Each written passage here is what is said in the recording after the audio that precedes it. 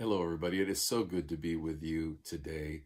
I was standing out in my backyard yesterday looking around. I have so many fruit trees out in our yard, and many of you know that. You've been in our backyard, and there's certain times of the year there is so much fruit on the trees. I don't have a clue what to do with it. Sometimes we'll bag up a bunch of it and give it away, but for the most part, Lisa and I, we just grab maybe a few pieces and we'll put it in a basket in our kitchen or a big bowl. And in a few days, I might eat a few of the pieces, but typically what happens is I end up throwing away a lot of it because we just don't eat enough of it. And even worse, I look at the trees, and over time, what I don't take off of it, the fruit just goes bad, just falls to the ground and becomes worthless. It didn't take me very long to start thinking I'm not a very good caretaker for the trees that God has given me in the backyard. I would much rather have people consume it, right? Because that's what it's there for. It's there for people to eat that fruit. It's good for us, right? Hopefully it tastes good. It's there for people to eat, but I'm not doing a very good job with it. And it makes me realize that, I look at Galatians 5:22 and 23, and I'm reminded of a verse that says, "For the fruit of the Spirit is love, joy, peace, and patience, kindness, goodness, faithfulness, gentleness, and self-control." That God gives us the spiritual fruit to give to other people. It's actually not given to me for me. It's given to me so I can give it to somebody else. Like I give it to you. You're the consumer. Why is that? Because I can tell you that I have love in me, but it's not going to be real to you until you taste it. Until it becomes something that brings joy to your heart because somebody has blessed you with kindness or goodness or whatever the fruit may be.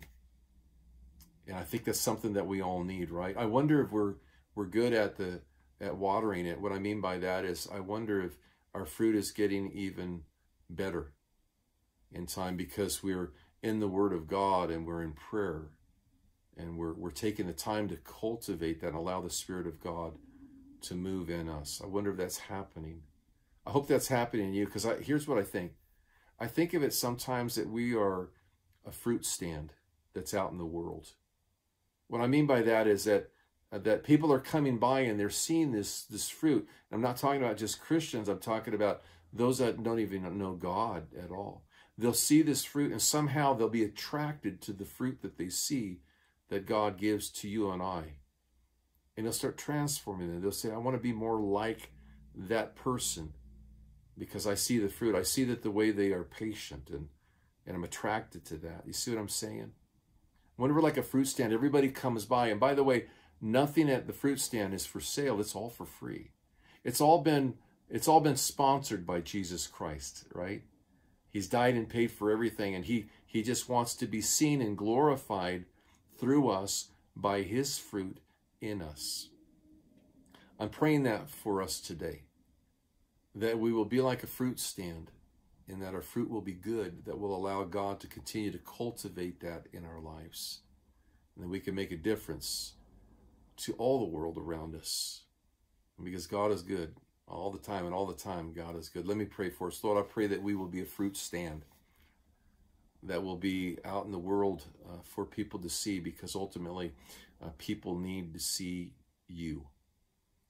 Lord, that we won't push away any of the work that you have in us, that will invite you, Spirit of God, to come in and transform us and change us, that we can make a difference, that ultimately, again, that people will see you.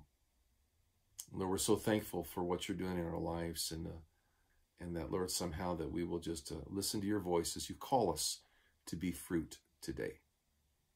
Thank you, Lord. In Jesus' name, amen. Love you guys. I hope that you have a wonderful day today, and I hope that we get to be with each other very soon. Bye-bye.